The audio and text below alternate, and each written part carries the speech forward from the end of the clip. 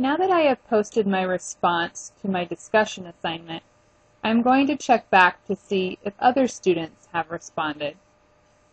I will click on Discussions on the left and find the assignment again.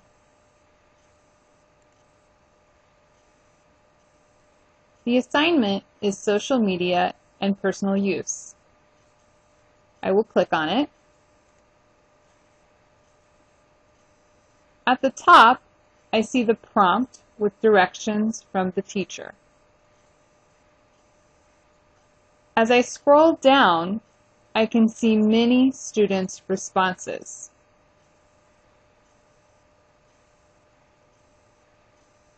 To make it easier to follow, I am going to collapse the replies by clicking this button.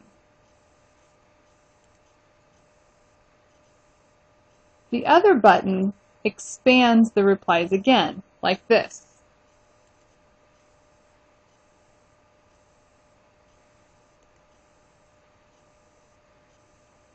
After I collapse the replies, it is easy to see that 4 students have replied to the teacher's prompt.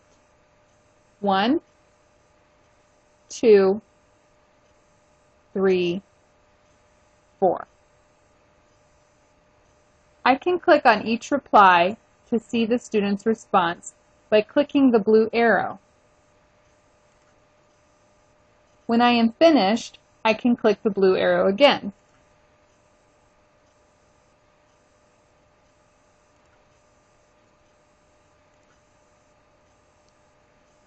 When I click on Preet's response,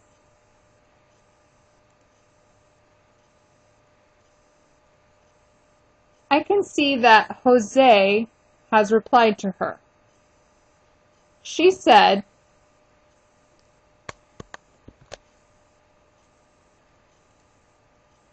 "In my opinion, people will not write letters in the future because it is more convenient to use social media to write. For example, I can send a message to my friends on Facebook without a paper or a pencil. I can do it anywhere, and my friends get my message instantly. It's much easier than writing a letter." Jose replied, "I agree with your idea because I prefer sending messages on Facebook too. It is more convenient. Plus, I don't have to find a stamp and take the letter to a mailbox. I don't think anyone will take the time to do this anymore."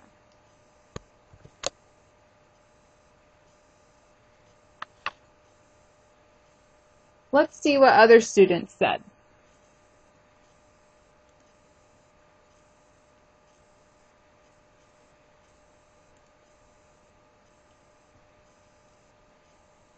Juan said, "In my experience, people will still send mail for important things because it is more personal and special. For example, when my friend got married, she mailed my invitation on very nice paper. I don't think people will use social media for wedding invitations even in the future."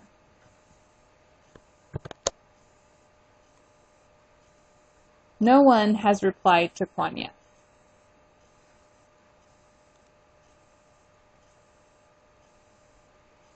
Jose said,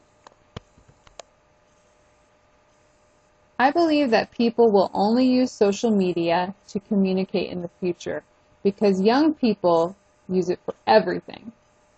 For example, teenagers use social media for all of their conversations with friends and family. They don't like face-to-face conversations." Mirette has replied to Jose.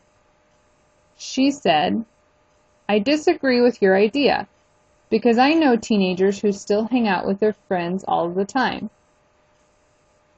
It's true that they use social media a lot too. However, they also like to spend time with each other. So I think they will do both in the future.